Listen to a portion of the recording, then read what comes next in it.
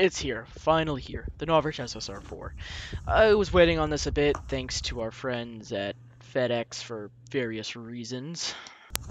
But hey, it's here now and at least it's not severely damaged, so let's get right into the unboxing. So, getting right into this unboxing here, we're going to go ahead and open it up and find the general information startup guide given by Novich and his crew to you. There's no actual disassembly, mostly just general safety information that you can see there. Instead, you have to use the QR code. Now, tossing that aside and removing the foam cover, you will find the SSR4 along with its magazine. Somewhere in the packaging there will also be a black flash hider adapter, which you can put on there on a counterclockwise thread.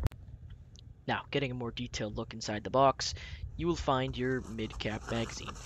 The mid-cap magazine is pretty sturdy, doesn't creak, doesn't bend, overall pretty solid, and doesn't feel like it'll break if you drop it. You'll also find your SSR4,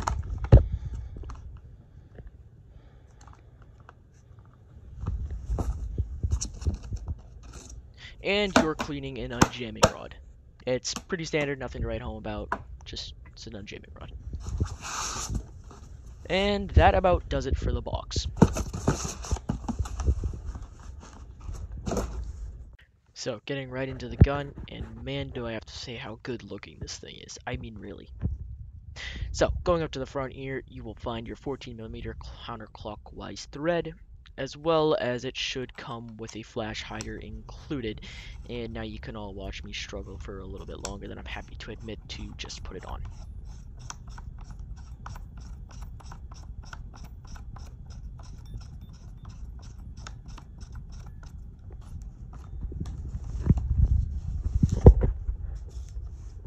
So, moving on to the rest of it, it has your standard mounting systems that are pretty common on all forms of airsoft replicas to mount your whatever, your sights, your anal prober, whatever it is you find. The grip is nice and sturdy, and fire select feels pretty sturdy as well. It doesn't feel like it'll not fire or have any sort of problem with that.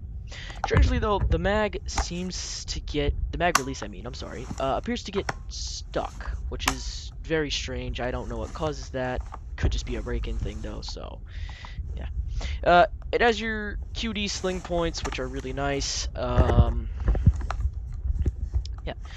Your hop-up is exposed by pulling the rack back, and there's your hop-up. Pretty standard stuff there.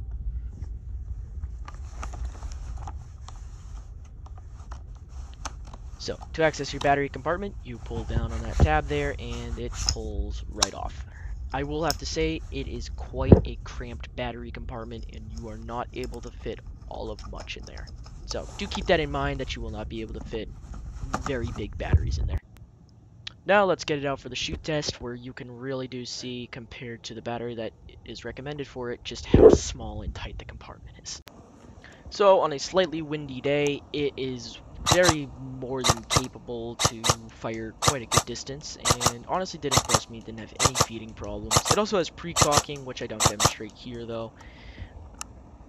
Full auto, yes again, quite a decent fire rate. Unfortunately, I do not have anything to chrono it, but it still is a pretty impressive fire rate seeming.